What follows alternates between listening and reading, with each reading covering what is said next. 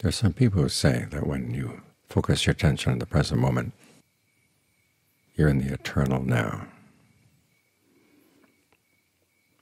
You're outside of this time flowing of past and future.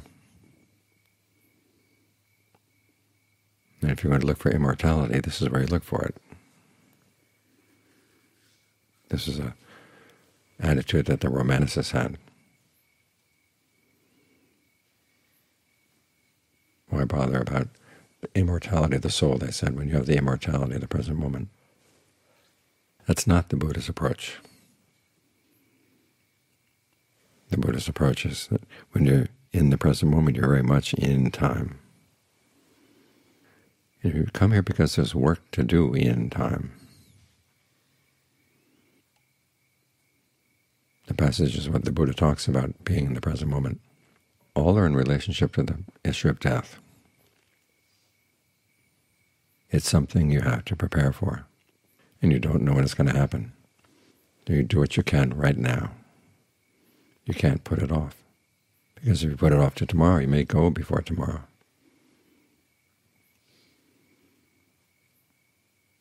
So you focus right here, because there's work to be done.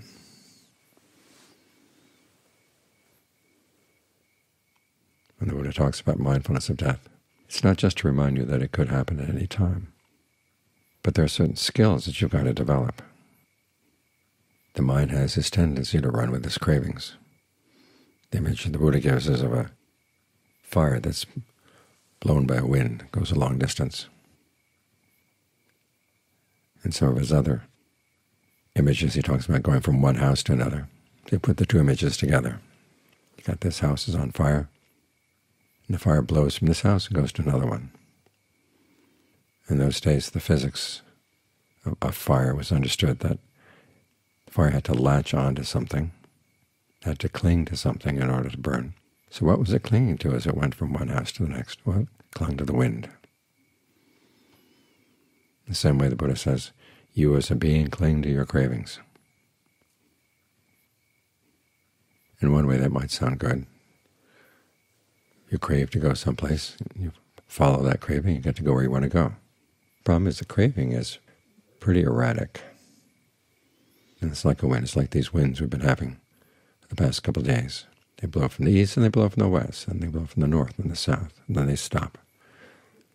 And then there are gusts. So you hang on to your cravings. You have no idea where they're going to take you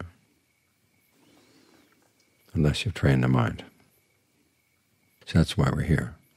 When the Buddha has you contemplate death, it's not just thinking, I'm going to die, I'm going to die. It's to remind yourself that there's a lot that can be done right here, right now, with each breath as it comes in, as it goes out. That's the attitude you should have. Be on top of the present moment. Don't put off the work that needs to be done. So look at your cravings right now. And a good way to get your cravings in line is to focus them on getting the mind to settle down. When the Buddha talks about accomplishing a great deal in the present moment, it starts with this: focusing on the breath, getting sensitive to the breath, and then training yourself with the breath. The first training is to breathe in and out, sensitive to the whole body. And then the Buddha says you calm bodily fabrication. And before you calm it down, you want to energize it first. Breathe in a way that gives you energy. Sometimes in long and out short can help. Other times it just feels good to think of the breath bathing the whole body, and all the parts of the body breathing together. And at the same time, you're going to be looking at the feeling quality of the breath. Train yourself to breathe in a way that gives rise to that sense of rapture, refreshment, and pleasure. And be sensitive how the feeling tone of the breath has an impact on the mind. The more soothing the breath feels, the easier it's going to be to settle down.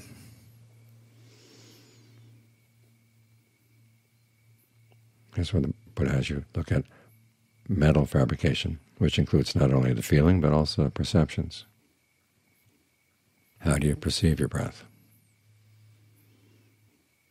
When the mind wanders off, how do you perceive that process? For a lot of us it seems simply inevitable. You're here and then you're gone. And it's very hard to trace back. But as you get more sensitive to what's going on inside, you begin to realize there are many conversations going on. And some of them are not the official conversation. The official conversation, of course, is you're going to be right here with the breath. This is where the work important. The important work needs to be done.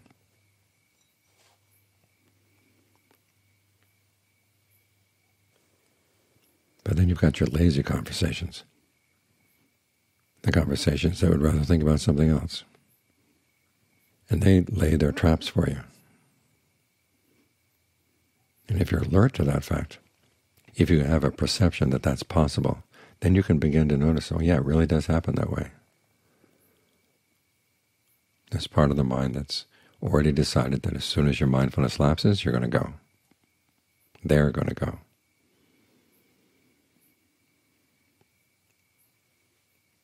They've done studies of people's brains, hooked up electrodes, and they've learned to read patterns in the brain. And they can tell sometimes that people have made up their mind to do something before they're even aware of it. Now the scientists doing this have come to the conclusion, well, this shows that the brain, the material side of the brain, is what's running the show, and the conscious side is just kind of going along for the ride. But that begs the question, are these people really conscious of what's going on in their own minds? Because it's very easy to deny things that you're actually complicit in. The more mindful you become, the more alert you become, the more you're on top of these decisions as they're being made. So hold that perception in mind, that it is possible for these underground things to make their decisions, but it is also possible for you to sense them. That way you can hit them off at the pass. So the breath meditation is a training. You're not just here passively accepting whatever comes in with the breath, goes out with the breath, comes into the mind, goes out of the mind. As the Buddha says, you direct your mind. Here you're directing it to the breath, and directing it to learn the skill of how to stay with one object, an object that allows you to be in the present moment with a sense of well-being, so that when things come up in the mind, you can see them, and you can understand what to do with them. That's what the real work of the meditation is, because you're going to be seeing your cravings. Craving for sensuality, the desire to enjoy sensual fantasies, craving for becoming, the desire to take on an identity in a world of experience, craving for non-becoming, the desire to erase some of those becomings. This is where you get to see them. And after all, these are the things that will take you who knows where when you die, if you have no training. But if you have some training, you can get them under some control. But you have to put yourself in a position where you can see them clearly and not run along with them, and not deny them. You're strong enough to admit that, yeah, there's some unskillful things coming up in the mind, but you're experienced enough and alert enough not to go with them.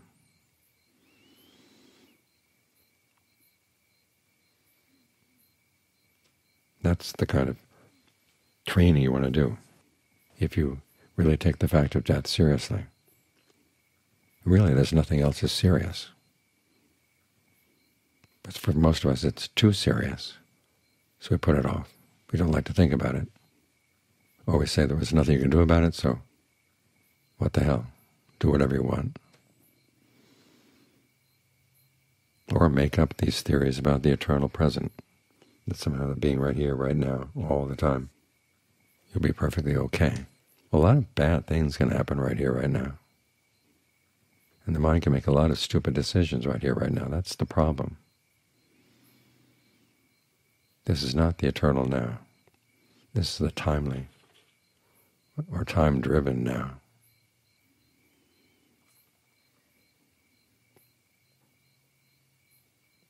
And you want to get some control over it before time slips away. So we're here to get the mind to settle down with a sense of well-being so that it can see. So when you're gauging your concentration and trying to ask yourself, well, what is this great deal that can be done here in the present moment with this breath and coming in, going out? That's the answer. Working on getting some control in here, and the control doesn't come simply from the desire for control, but it also comes from some experience, learning how to direct your mind when it's recalcitrant, learning how to deal with the hindrances, because those are going to be a big problem. You can imagine when you're dying. There may be the pain that comes with whatever illness there is. And for most of us, the escape from pain is sensuality, sensual desire. That's a big hindrance right there. There's going to be some anger and ill will. Sometimes you start thinking about your life, and you start thinking about the people who have wronged you. You don't want to go with that. But for some people, as they get older, that's all they feed on. There's drowsiness, sleepiness. You want to learn how to not be overcome by that. And the body's going to be really sleepy when it's very tired. Restlessness, anxiety, thinking about some of the wrong things you've done in the past, being anxious about where that'll take you. As the mind gets out of control, you say, what happened to all that concentration I did? Instead of redoubling your efforts, you just say, well, maybe it was a waste of time. All of that can really direct the wind of your cravings in some pretty bad places. So we work on gaining concentration to get a sense of well-being that help us overcome the hindrances, help us understand our cravings, learn how to direct them. Ideally, we can put out the fire that's eager to move on. But if we can't put it out, direct it in a good place where we can continue practicing. This is the kind of work that can be done right here, right now. This is how you prepare for the fact that, we're going to die.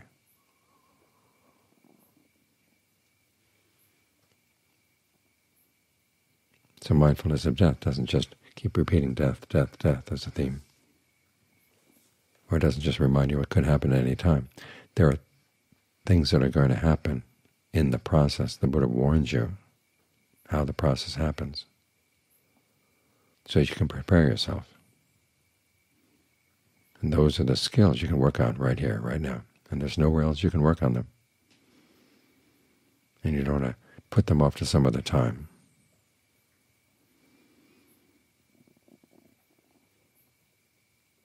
So just keep telling yourself, a lot can be done right here, right now.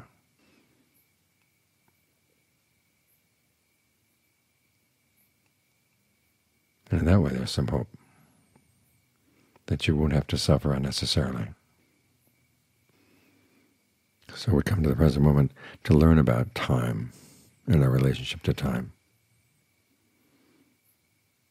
Not to run away from time, but to understand it, because it's our involvement, our processes of fabrication in the present moment. That's what keeps us in touch with time. And this is where we get to see them as they happen.